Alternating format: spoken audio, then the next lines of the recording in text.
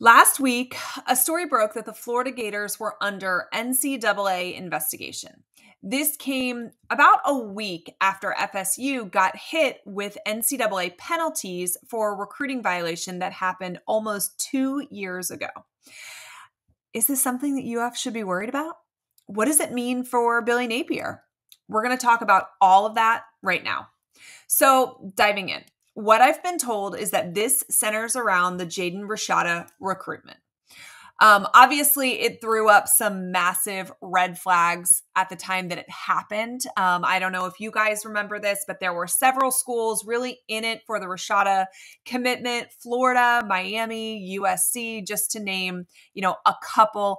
All of these schools really wanted him. Rashada, just a very short time after signing with Florida, asked to be released from his letter of intent, citing essentially that he didn't get what was promised. And there just was a lot of shadiness all the way around, right? I think when this happened, there was many Gator fans that probably thought the NCAA is going to look into this. This just seems weird. And there was a lot of things with other schools too, right, that involved in his recruitment that could also be opened up for investigation, criticism, all the things.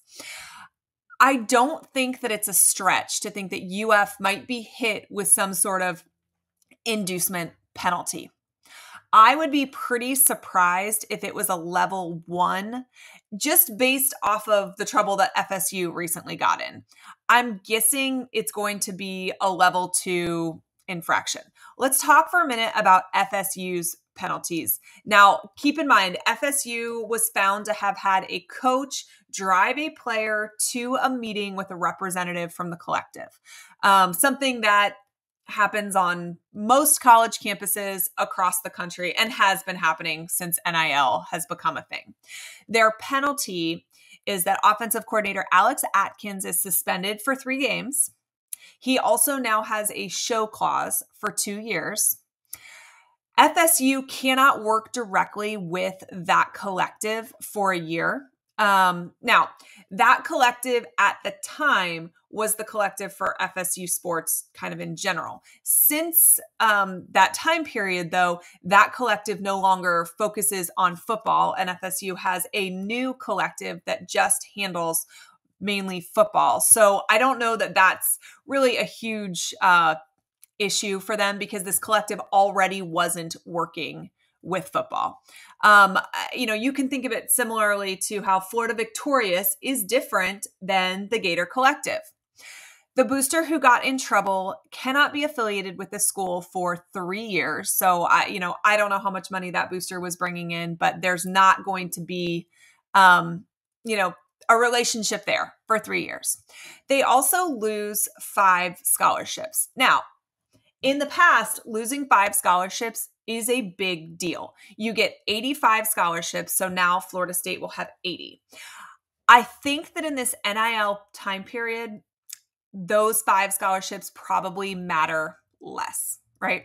Your top guys are getting a scholarship no matter what, but maybe your last 5 or so guys are going to be guys that you could give a preferred walk-on to, you could give them a scholarship spot, who knows? And with NIL, you can induce them to take a preferred walk-on spot by the contract that they would be getting from NIL. The NIL essentially would cover what a scholarship covers. So that kid would still be totally okay being a member of your roster, but just as a preferred walk-on. So I think in the time that we're in right now, it matters less than it would have 10 years ago, where 5 scholarships would be a really big deal.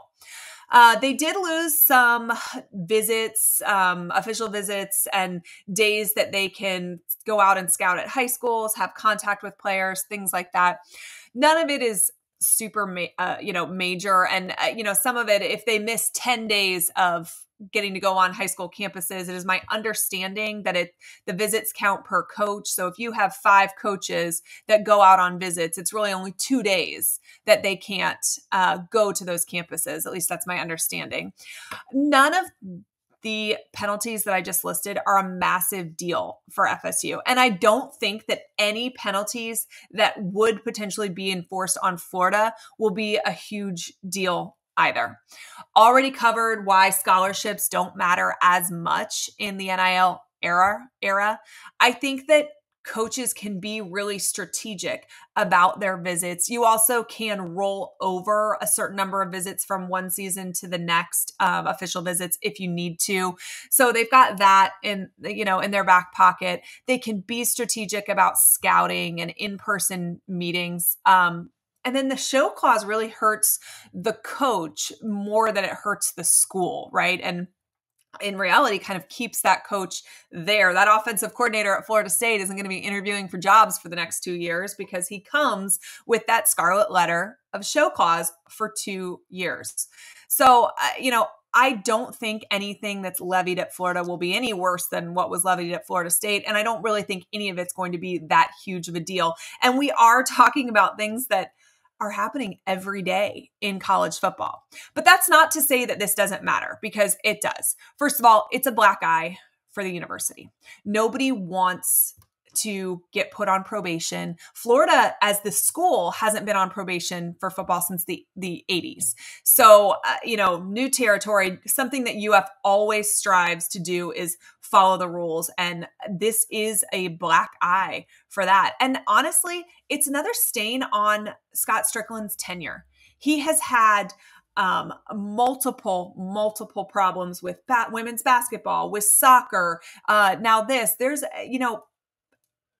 it doesn't look great for him. If I was going to say who it has the most black eye on, it would probably be Scott Strickland, right? He just can't seem to do things the right way. And, I've also seen some funny jokes. We can't even win when we cheat, ha ha ha. We'll hear those for a while, but this is not great, but I don't think it's the end of the world by any means. And obviously UF didn't want this out. Mount Baker requested, got denied from UF. He got attorneys involved.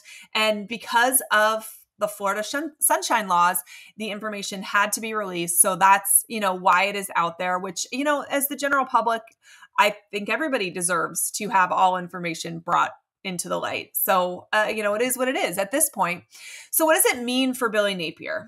I don't think it changes much about his tenure. I don't think it changes his expectations, our expectations of him. I think if he wins, he's fine. That's what he's going to be judged on. I honestly don't think that he is going to be judged harshly for being the head coach of a program, doing things that every other college program is currently doing in this NIL era that we're in. But so what is the most ridiculous part of all of this? Honestly, it's that the NCAA is trying to wield any power that they possibly can in this moment. They are doing everything they can to try and control the sport without actually putting down rules and regulations that could really widespread help us govern the sport. Everybody is doing these things. Players admitted in interviews. Did you see recently an interview with a former Alabama player talking about Iowa talking to him mid-season? The kid is now on the roster at Iowa. Tampering is happening everywhere. Pay for play, honestly, is happening everywhere. Conversations prior to kids getting to college are happening almost everywhere. And so it's interesting who the NCAA picks and chooses to go after. But when there's a smoking gun or an axe to grind, it gives the NCAA the opportunity to punish schools. And that's what they want to do. That's what we're seeing. We're looking at some of these things are such a joke. You're talking about a coach driving a recruit to a meeting with a collective. All of those things happen. That's what happened with Florida State. For our situation, you're talking about essentially it was a player trying to extort money from a collective, but Florida may be the ones, in trouble at this point. There is so much going on in college football. And if the NCAA wanted to help, they'd stop going after low-hanging fruit like this, and they'd change the rules to make it easier for everybody. But that's not what they're choosing to do. Now, this particular investigation has been going on since last summer. From what I understand, that's kind of a similar timeline for Florida State. So we have no idea when we will get a resolution on this. We just know that FSU's gotten their resolution. So hopefully Florida's not too far behind. Most of the time, schools are working with the NCAA to kind of negotiate a resolution.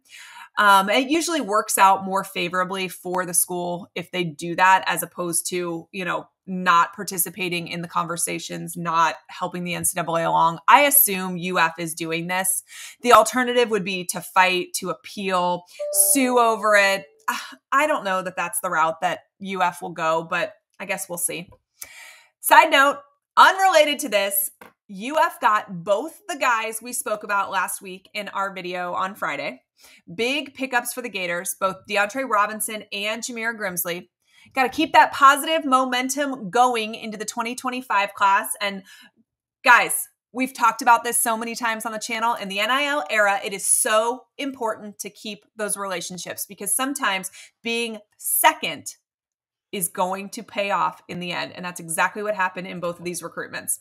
I appreciate you guys checking in and watching today's video. I'll do my best to keep you updated with this story, and hopefully we're going to have a resolution on it soon. Go Gators!